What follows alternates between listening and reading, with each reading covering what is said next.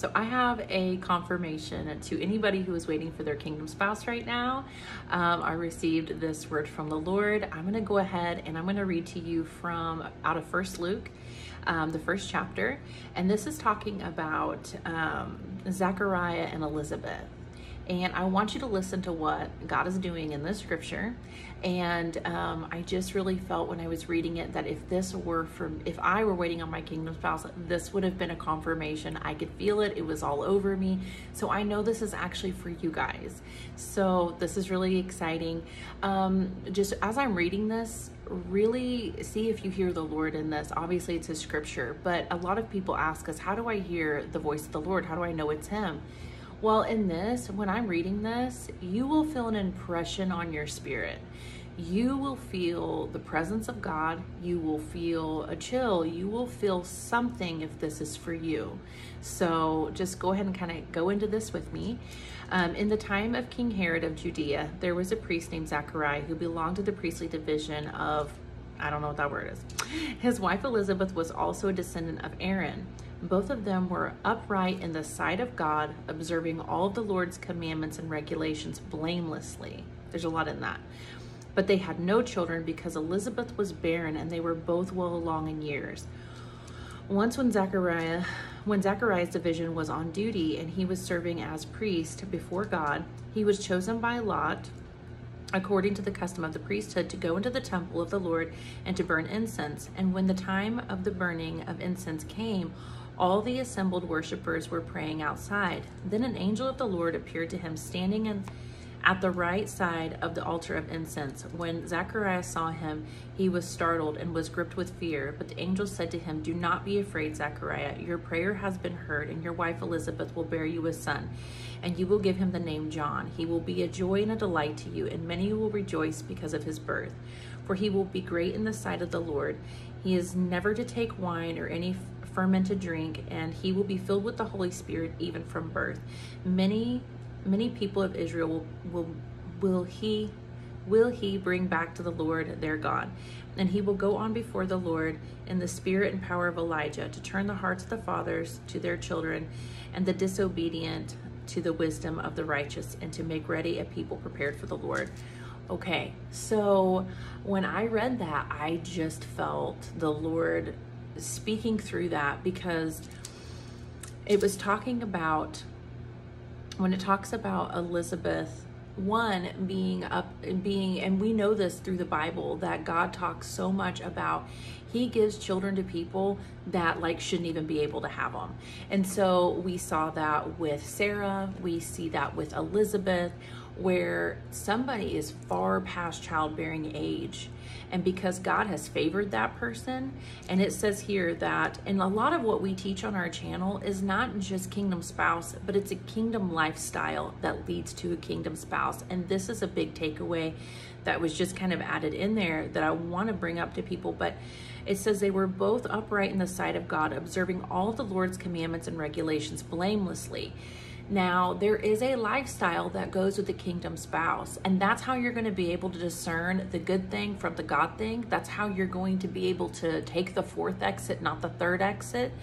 That's how you're going to be able to move through the deceptions of the enemy, because as your kingdom spouse comes closer, there will be counterfeits. There will be things that happen where the enemy is trying to get you off course. He's trying to lead you in the opposite of direction of where God's leading you, to make you miss it. And I know that there's a lot of you that already feel like you've missed it, but I'm here to tell you, you didn't miss it. You have not missed it. But it is extremely important to really take in what God is saying in the scripture, because when you find your kingdom spouse, it's going to be because you're walking in the kingdom righteousness. You're walking with the Lord very closely, because he's not going to bring you his chosen if you're not seeking him, if you do not have a close relationship with him. The only way you would miss it is if you weren't in communion with the Lord, because you won't know the times and the seasons, and you won't hear his voice, and you won't know what he's trying to tell you is happening.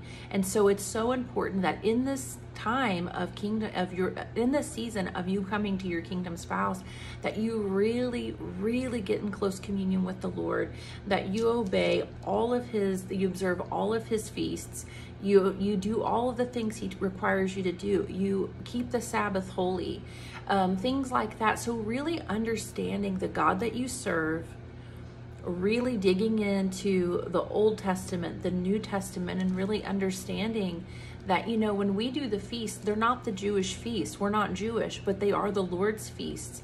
So it's kind of like when we celebrate Christmas and when we, you know, celebrate Thanksgiving and 4th of July and all those things, those are very important holidays to us.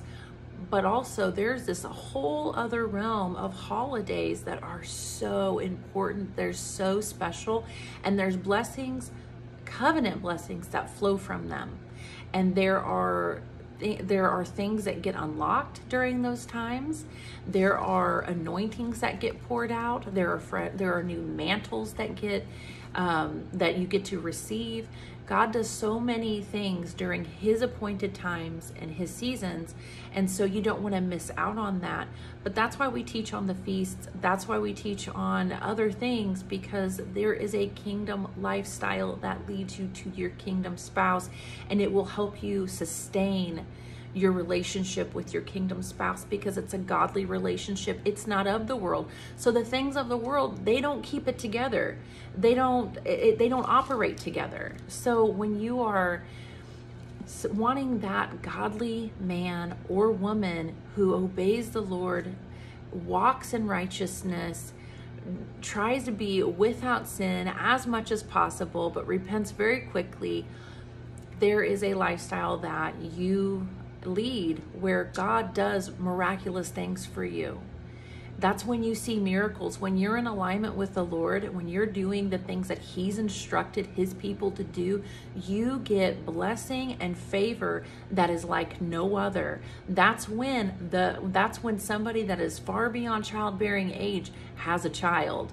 That is when, and then also it talks about whenever Zechariah didn't believe in his heart that she was going to have a child. And so the angel sealed his lips and said, you're not going to get to talk until this baby's born, because I'm not going to have you ruin what God is doing. And so there's also in that, if you're waiting on your kingdom spouse right now, and we've talked about it in previous videos, keeping your mouth shut until the appropriate time, because you don't want to cancel the blessing, and you don't want to give somebody else the power to cancel the blessing either. These are miraculous things we're dealing with. We're dealing with the supernatural when we're talking about our kingdom spouse, because this is not a worldly thing.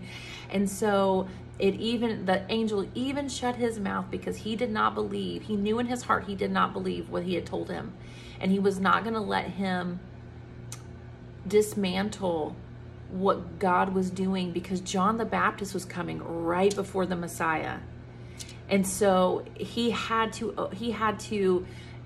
pave the way. He had to start getting people in alignment.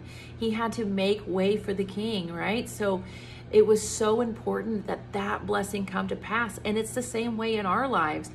Whenever we're getting connected with our kingdom spouse, and I've said this previously, it's because we're going to have a godly relationship. We're going to have godly children, and those children have destinies. As couples, we have destinies, and God's not going to let it get messed up. And so he has to know that he can trust you with it. He has to know that you're going to walk as if you're in front of an audience of one. And so I know that as women, we get excited. Like, I'm going to get this amazing man. I'm so excited. So of course you want to call your girlfriend. You want to call somebody. You want to tell them. You want to share your joy. And it is such a test of spiritual and emotional maturity when you don't. When you don't do it. Because those people are people. And yes, there are absolutely people that you can trust, no doubt. But there also is a time for that. And like I put in my original video about how I met my kingdom spouse, you know, I said when it got really close, I told my very best friend, because I knew I could trust him. And so it's also discerning who can you trust and when is the right time to tell them, because I wanted a witness as to what God was about to do. If nobody could see it happen, that would kind of stink. But I didn't. I waited till pretty much right before things started to happen, when it was still dead, but enough time to see God work, and it was okay. So you just really have to use discernment in that. But this, I hope you felt that in your spirit, but I know that this was a confirmation to somebody that God is a miracle working God. And when God moves, he moves, and he can make the impossible possible. And then it even talks about over here, whenever, so it talks about whenever, so right after that, like 6 months later, Gabriel goes to Mary. So it says, in the 6th month, God sent the angel Gabriel to Nazareth, a town in Galilee, to a virgin pledged to be married to a man named Joseph, a descendant of David, and the virgin was named Mary. The angel went to her and said, "Greetings, you are highly favored, and the Lord is with you." How awesome. Mary was greatly troubled at the words and wondered what kind of greeting this might be. But the angel said to her, "Do not be afraid, Mary, for you have found favor with God, and you will be with child and give birth to a son, and you will give him the name Jesus. He will be great and will be called the Son of the Most High. And the Lord God will give him the throne of his father David, and he will reign over the house of Jacob forever. His kingdom will never end." "How will this be?" Mary asked the angel, "since I am a virgin?" And the angel answered, "The Holy Spirit will come upon you, and the power of the Most High will overshadow you. So the Holy One to be born will be called the Son of God. Even Elizabeth, your relative, is going to have a child in her old age, and she who was said to be barren is in her 6th month. For nothing is impossible with God." So nothing is impossible with God. And so when I was reading that, it was so loud, and I was like, this is not for me, and this is for them.